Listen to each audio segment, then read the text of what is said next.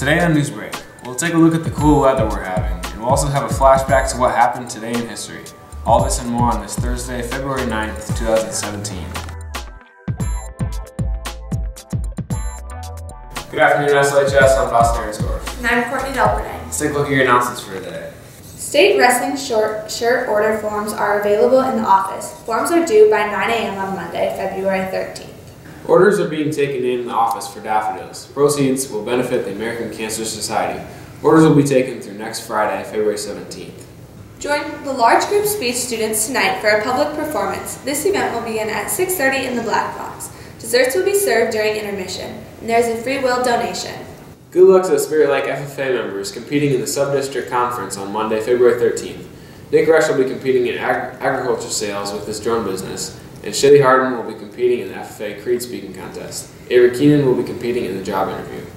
The Mini Dance Marathon is this Saturday. Come help celebrate families who have seen benefits thanks to the Children's Miracle Network hospitals and help fundraise for a very good cause. Admission is $5 and the Mini Dance Marathon begins at 6 p.m. in the Commons. Enjoy pizza, water, games, music, and more. Student Council is still looking for some new ideas from the student body. Please check your email for the survey. Spirit Lake High School students interested in art and design. Vans Shoes is sponsoring a contest for students to design their own line of shoes. Winning local designs will advance the national contest. You could win major cash for yourself and the art department. This contest is available through the high school makerspace. If you're interested, see Mr. Ranking and Mr. Travis. And finally, happy birthday to Ty Asbury and Andrew Burton. Now let's take a look at today's weather.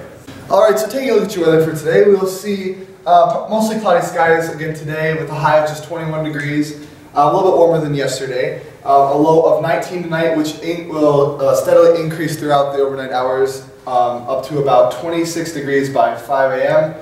And tomorrow we'll see partly sunny skies again, a high of 46 degrees, so much warmer there, and a low of 31 for the low. And on Saturday we will see mostly cloudy skies again with a slight chance of rain, just about 20% in the afternoon. High of 42, so very warm again with a low of 28. Tomorrow we will see a 10 to 15 mile an hour wind out of the south-southwest, and on Saturday we will see a very slight wind at just 5 mile an hour out of the south. So let's look at your weather. Back to you guys. Now let's send it over to Mary Beth with Today in History.